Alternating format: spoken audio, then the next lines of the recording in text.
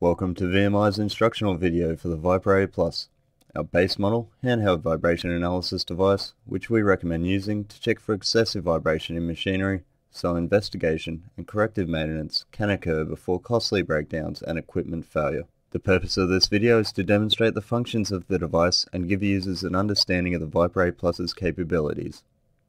To turn on the device, you press the on-off button. When you do this, the digital display will light. Ensure it is stable before taking any readings. The Viber A Plus is our simplest analog vibration measuring instrument, making it a very cost-effective option when choosing a measuring device. The Viber A Plus can measure vibrations from either 10 Hz through to 1 kHz or 2 Hz through to max, depending on the version you order. The Viber A Plus can measure up to 40 kHz, but the default max is limited to 15 kHz by the supplied accelerometer. So this must be changed if measurements above this are required. If another accelerometer is to be used, the device must first be calibrated to ensure accuracy. To take a measurement, place your accelerometer onto the measurement point. Ensure good contact on the surface. Then wait for the reading to stabilize. VMI recommends becoming familiar with ISO 108.16 TAC3. Use this standard to assess your readings and determine whether further investigation or corrective maintenance is required. The Viber A Plus can also give a bearing condition measurement. This setting takes a reading from the frequency range of 500 Hz to 16 kHz and measures the average change in velocity of the vibrations as the unit G. This cuts out noise and vibrations from machine unbalance and misalignment.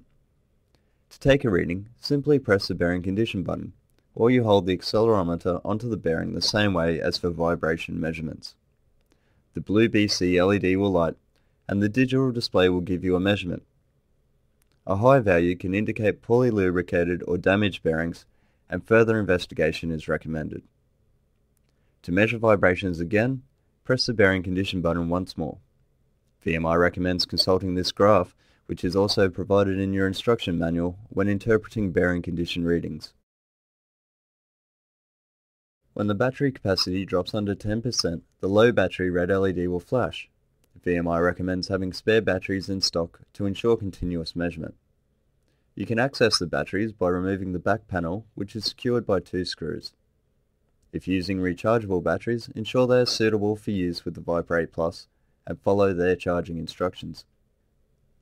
The Viber A Plus enables you to monitor your equipment and identify a potentially catastrophic failure before it happens, saving you maintenance time and money.